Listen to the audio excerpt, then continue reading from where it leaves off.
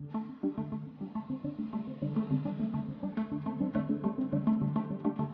prevalence of ticks and their associated diseases are major constraints to livestock farming in most parts of sub-Saharan Africa. It is estimated that on a worldwide scale, the economic losses due to ticks and tick-borne diseases, including the costs incurred to control them, amount to several billion US dollars annually.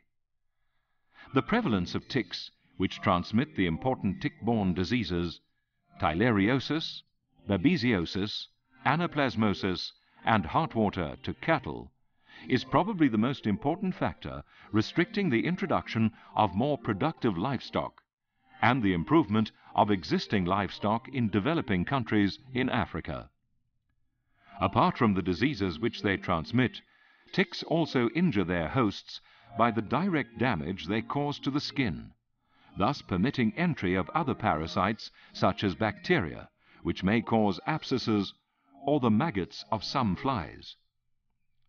Different diseases may be transmitted by the same or different tick species. Therefore, knowing the ecology of the vector ticks is important in understanding the epidemiology of tick-borne diseases. Although the distribution of the specific tick or ticks that transmit a particular parasite usually defines the distribution of that particular tick-borne disease, this may vary greatly over time. For example, climatic changes, such as successive years of above-average rainfall, may render certain areas temporarily well suited to a specific tick, thus allowing it to gradually extend its range into areas where it and the diseases it transmits previously did not occur. In this video production, the most important tick-borne diseases of cattle in Africa south of the Sahara, in particular theileriosis, babesiosis, anaplasmosis, and heartwater, will be briefly discussed. Theileriosis is a general term used for infections in cattle with one or more of a number of Theileria species. Some of these may cause only mild or subclinical disease in cattle, so-called benign theileriosis.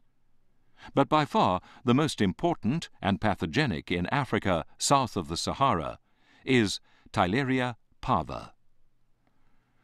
Although not the most widespread of the tick-borne diseases, Theileria parva infection is considered by many to be the most important tick-borne disease of cattle in eastern, central, and southern Africa, and is transmitted mainly by the brown ear ticks, Rhipicephalus appendiculatus and Rhipicephalus zambesiensis. Based on certain observed differences in different countries, 3 forms of the disease are usually recognized: East Coast fever, Zimbabwe theileriosis, or January disease, and corridor disease, or buffalo disease. The most important difference being that corridor disease is almost exclusively transmitted from buffalo to cattle, so-called buffalo-associated Theileria parva, whereas the other 2 persist in cattle populations in the absence of buffalo, so-called cattle-associated Theileria parva. For most practical reasons, however, these diseases should be considered to be of equal importance. The incubation period for Theileria parva infections is usually about 2 weeks. Typically, the disease is characterized by a high fever, enlargement of the superficial lymph nodes, severe lung edema, often manifesting as difficulty to breathe, and wasting, usually ending fatally. A small number of animals may recover, but recovery is prolonged, and the animals may remain in poor condition and unproductive for months. The most prominent feature seen in a carcass of an animal that died of East Coast fever or corridor disease is often the severe accumulation of fluid in the lungs, frequently also accompanied by large amounts of froth in the trachea and bronchi. The lymph nodes are usually enlarged and sometimes severely congested. The spleen may also be enlarged, and the kidneys often have whitish nodules of varying sizes on their surface. Ulcers or superficial erosions may be found in the abomasum or in the intestinal mucosa. Although not always very obvious, anemia may also be present.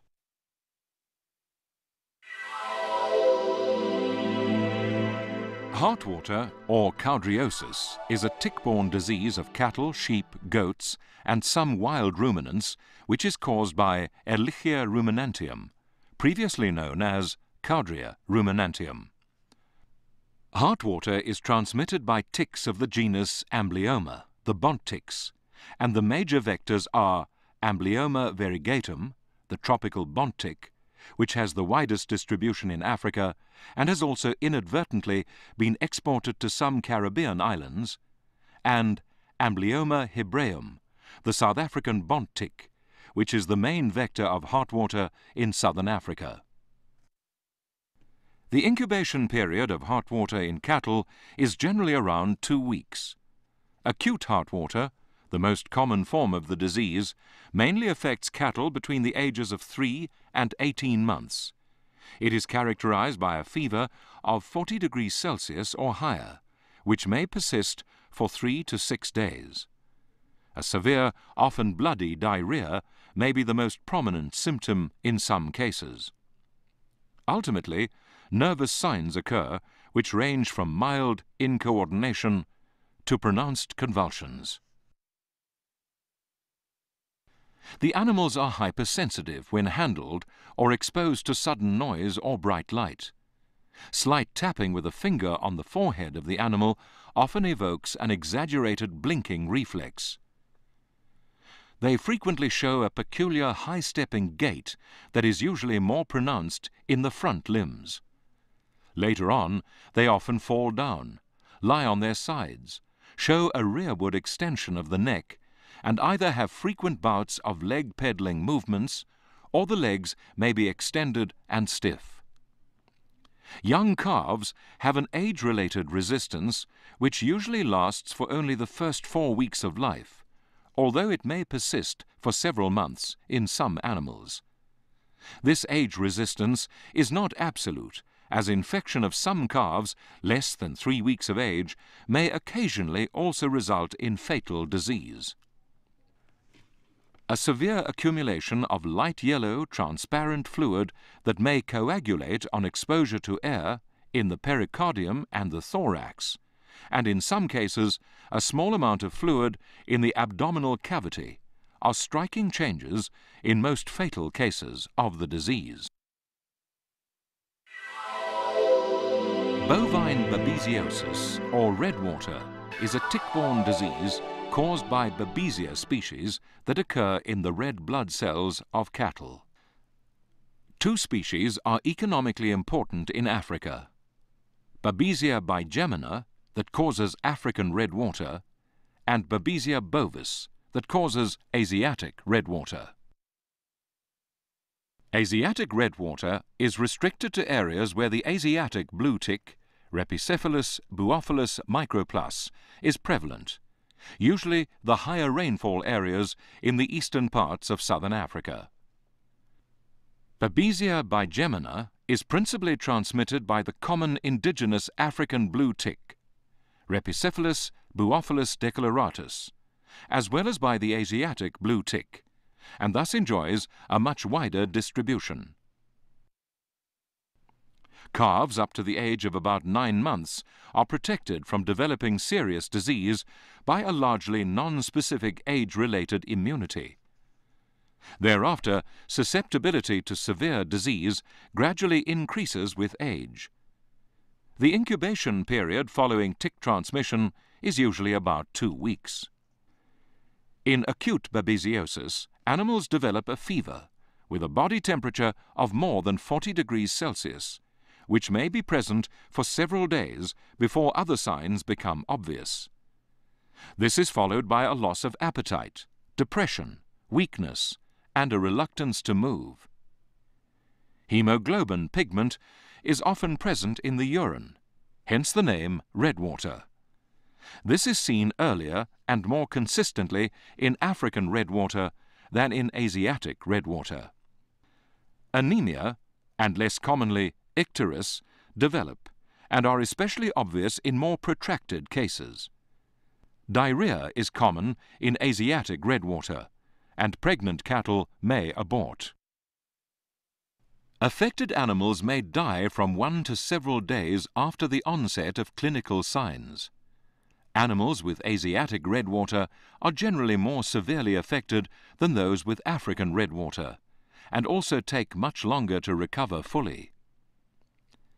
Some animals with Asiatic redwater develop cerebral babesiosis, which is characterized by the development of nervous signs such as hypersensitivity, circling, head pressing, aggression, convulsions, and paralysis.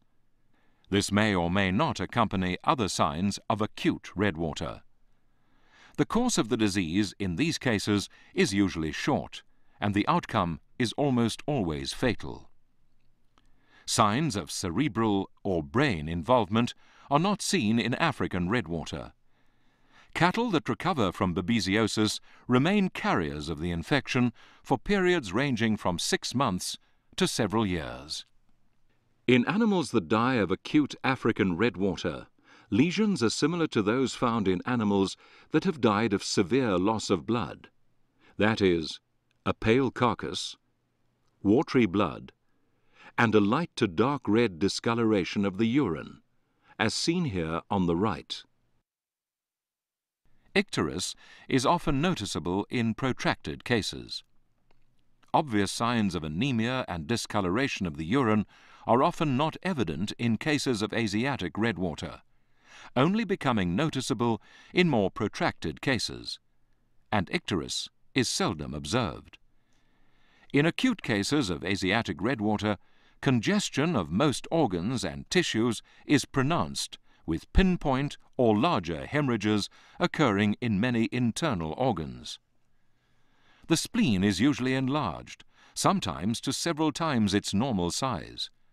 Such hemorrhages in internal organs and enlargement of the spleen are not as noticeable in cases of African redwater, in which fluid accumulation in the lung is a common finding. The liver is swollen and may be yellowish-brown, with the gallbladder containing large amounts of thick granular bile. The kidneys and lymph nodes are also enlarged.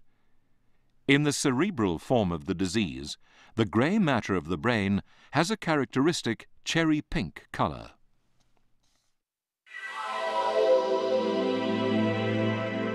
Anaplasmosis, or tick-borne gall sickness in cattle, is a tick and insect-borne disease caused predominantly by Anaplasma marginale.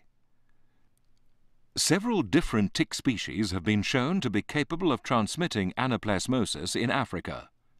Of these, the blue ticks, Rhipicephalus buophalus species, that also transmit babesiosis, and a number of Rhipicephalus or brown tick species are considered to be the most important.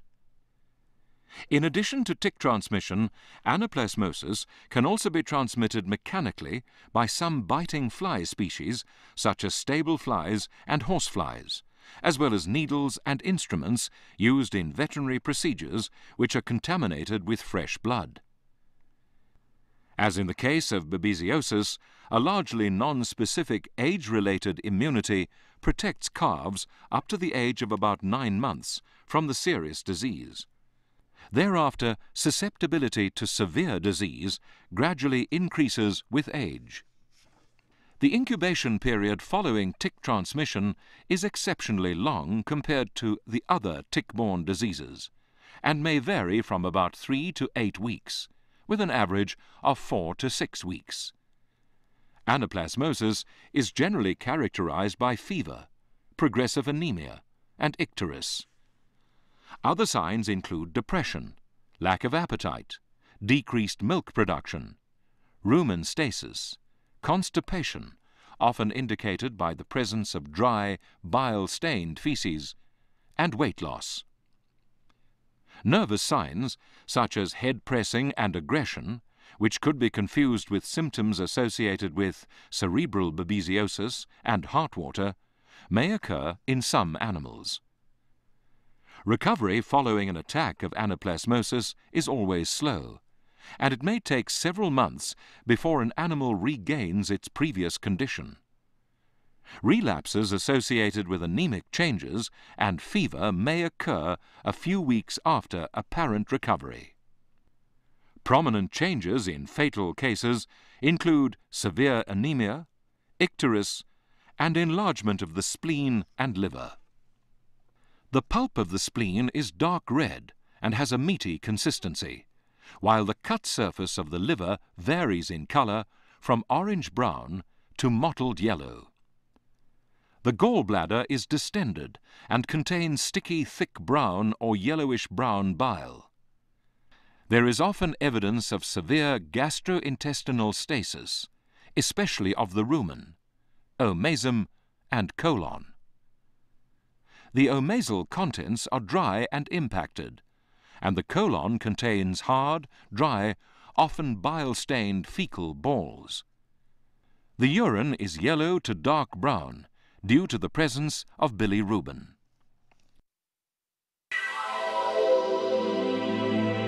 The diagnosis of tick-borne diseases in cattle is usually based on the characteristic clinical signs and lesions, and may be confirmed by demonstration of parasites in specific host cells during microscopic examination of smears prepared from blood and/or organs that had been stained with Gims's or similar stain.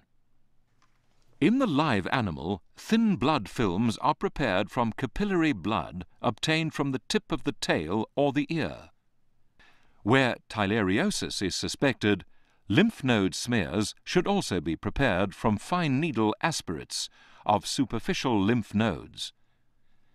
It is generally recommended that animals not be treated with any specific therapeutic drugs before the smears are made, because the drug could make detection of the parasites on the smears very difficult. In dead animals, blood for the preparation of a smear can be obtained from blood vessels exposed by severing an ear close to the skull with a sharp knife. Organ impression smears are prepared from the cut surface of organs, for example, the spleen or lymph nodes. Where indicated, especially where animals show nervous signs before death, as might be expected in cerebral babesiosis or heartwater, a brain smear should be prepared by crushing a small piece of brain tissue between two glass slides and carefully spreading the crushed material in short strokes. All smears should be prepared in an hygienically as possible way to prevent contamination by dirt, and should be clearly marked with a waterproof marker pen or pencil to indicate the identification number of the animal. Smears must be thoroughly air-dried before staining and microscopic examination. If not immediately stained and examined, the smears should be carefully wrapped and sealed to prevent damage by soilage or breakage. Even though the smears might not be examined until some time in the future, they can be stored and will provide a valuable record. In theileriosis, the two life cycle stages of the parasite which might be demonstrated in cattle are the schizont and the pyroplasm stages. Schizonts are found intracellularly in lymphoblasts in lymphoid tissue throughout the body, particularly the lymph nodes and spleen, as well as in the blood, and appear as light blue bodies containing from 1 to 30 dark bluish-purple staining granules. The majority of intra-erythrocytic pyroplasms are rod-shaped, but round or oval forms are also seen. Although usually single, there may be several parasites in one erythrocyte in heavy infections. Generally, the schizonts and pyroplasms of different Theileria species cannot be differentiated morphologically, but the presence of schizonts and/or large numbers of pyroplasms is usually indicative of clinical disease. Single Babesia bovis organisms are round, oval, or irregular in shape, while paired forms are pear or club-shaped, but smaller than Babesia bigemina. The angle between the paired organisms is often greater than 90 degrees, giving the organisms a bow tie appearance. In brain smears, parasitized red blood cells appear tightly packed in small blood vessels. Single forms of Babesia bigemina are elongated or irregular in shape. Paired forms are typically pear-shaped, with an acute angle between them. Up to 20% of the red blood cells may be infected at the peak of the reaction. Anaplasma marginale organisms appear as dense, deeply purple-staining, roundish inclusions of 0.3 to 1 micrometer in diameter, located predominantly marginally in the red blood cells. However, at the time of examination, the parasitemia may already be very low because of the removal of most of the infected red blood cells from the circulation. The presence of a regenerative anemia also requires careful examination of blood smears to distinguish anaplasma organisms from bluish stippling in immature red blood cells. There is no simple technique for demonstrating heartwater organisms in the live animal, but in brain crush smears they usually appear as colonies of bluish-purple staining granules of varying size in the cells lining the small blood vessels of the brain. A variety of molecular, biochemical, and immunological tools are available, which enables differentiation between the different causative organisms of tick-borne diseases in cattle. The immunofluorescent antibody test, IFAT, and specific enzyme-linked immunosorbent assay, ELISA, and variations thereof have been widely used in surveys as relatively cheap tools to detect the presence of tick-borne disease pathogens and to determine the prevalence, incidence, and seasonality of infection and disease. However, subjectivity in interpretation and/or lack of sensitivity and specificity, often due to cross-reactivity with closely related parasite species, has limited their usefulness as diagnostic tools in individual animals. The need for improved methods of detection of carrier animals has led to the development of a number of molecular diagnostic techniques. These are based mainly on polymerase chain reaction, or PCR techniques, using parasite-specific primers and probes, which differentiate between most hemoparasites that infect cattle. Despite being both more sensitive and specific, to date, these tests do not distinguish buffalo-associated Theileria parva infections from cattle-associated infections.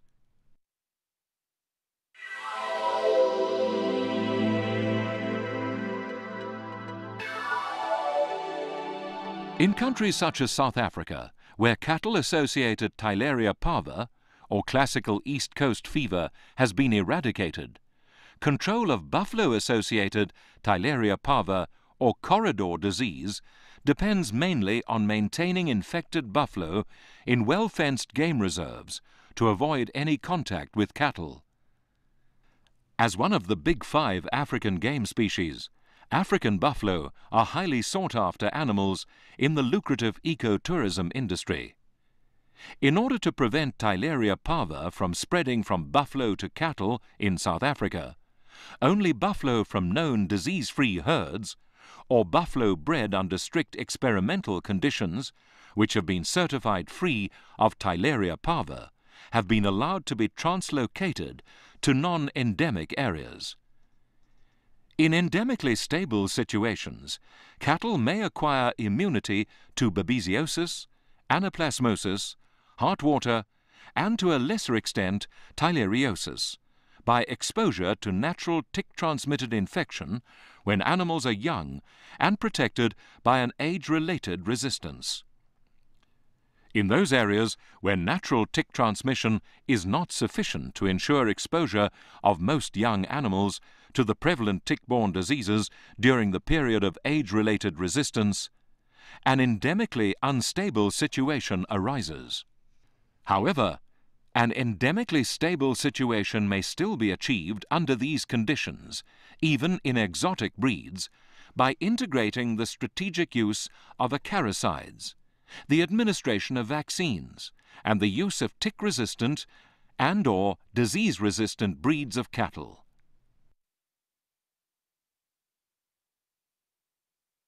Buparvaquone has proved to be a valuable therapeutic agent for the treatment of clinical theileriosis. Treatment does not eliminate the parasite from the host, however, and recovered animals usually remain carriers. For this reason, the treatment of Theileria parva infections in some countries, like South Africa, has been prohibited. The main compounds used for the treatment of babesiosis are diminazine and imidocarb.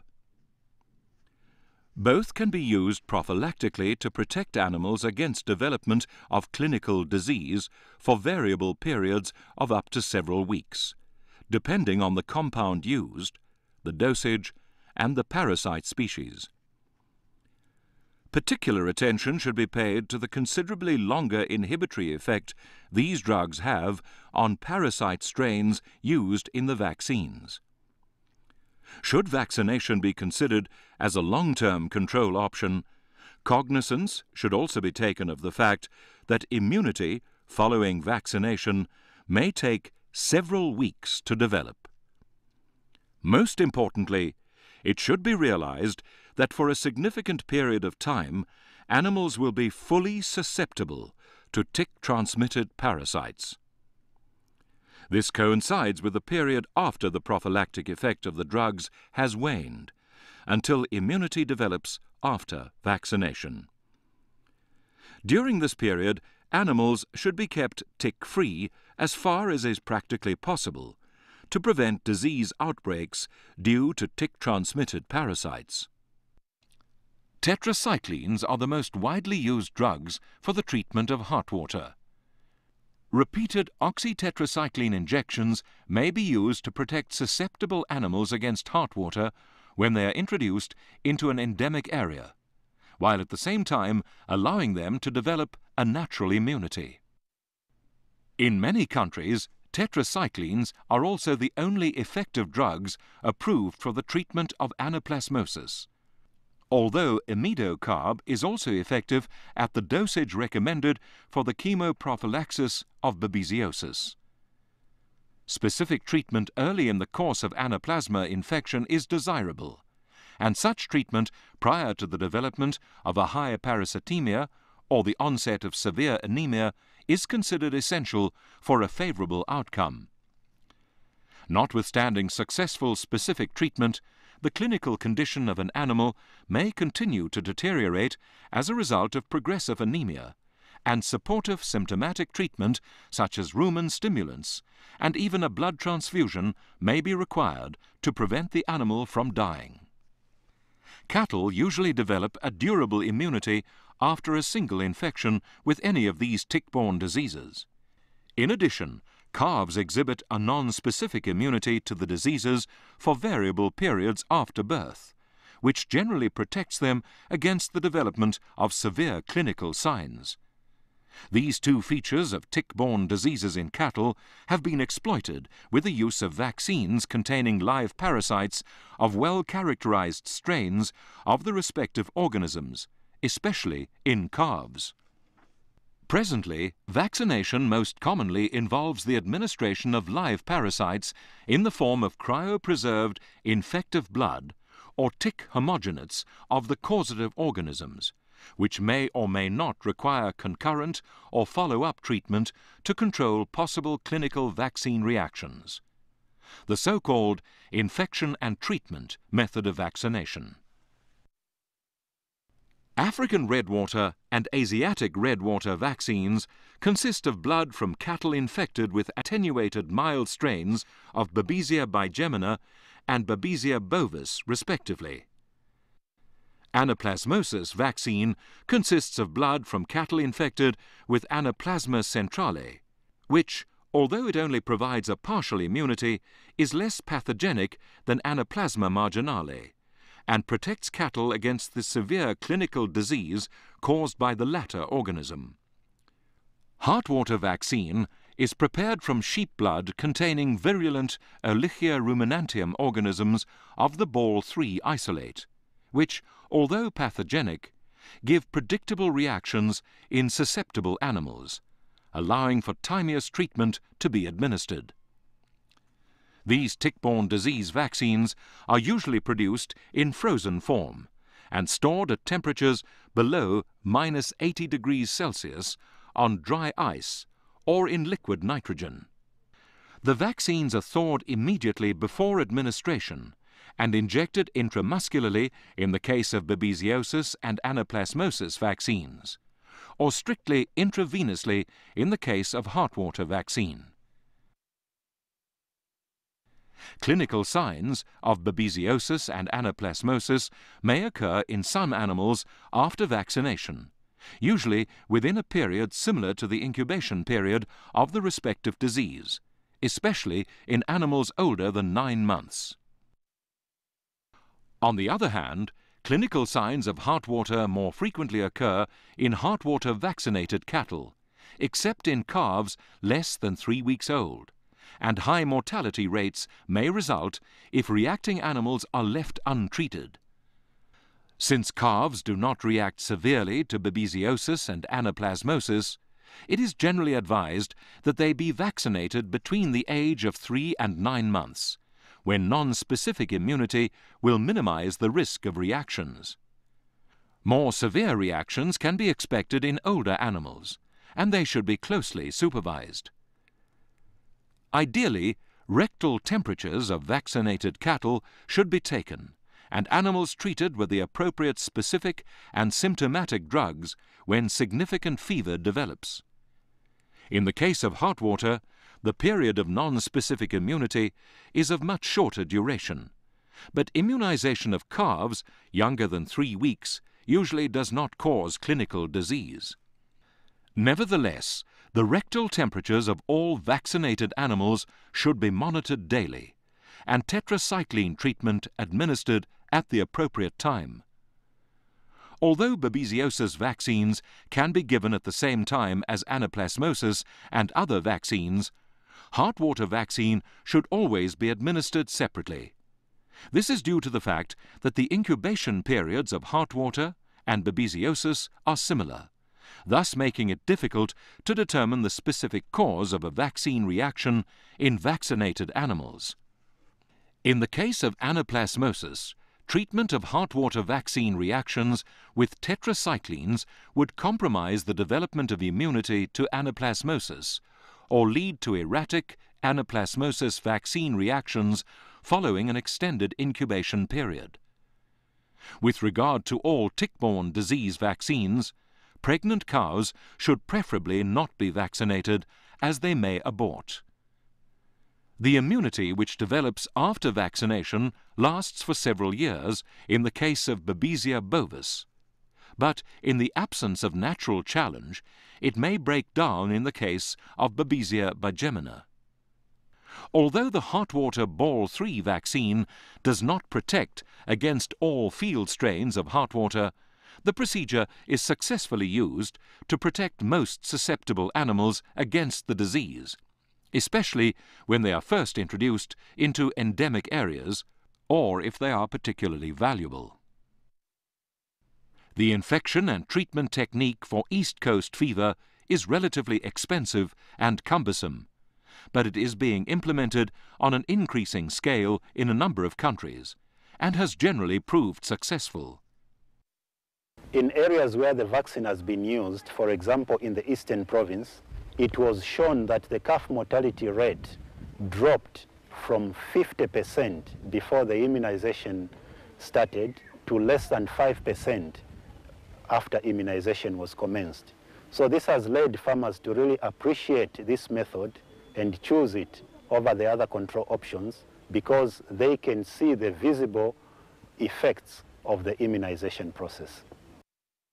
A liquid nitrogen cold chain is essential in order to maintain parasite viability and, compared to other veterinary immunizations, more training and expertise is required for the vaccine to be delivered safely and effectively. Control of tick-borne diseases in endemic areas should ideally be based on an integrated program aimed at reducing the challenge and increasing the resistance of the cattle. The use of zebu or zebu cross cattle, which have an increased capacity for the development of resistance to ticks, should be encouraged. Exposure of calves to moderate tick challenge in early life should be allowed to facilitate the development of tick resistance and to permit infection with tick-borne parasites of all types while the animals are partially resistant. The use of acaricides should be limited to the minimum required to prevent excessive tick loads. This will substantially reduce production costs.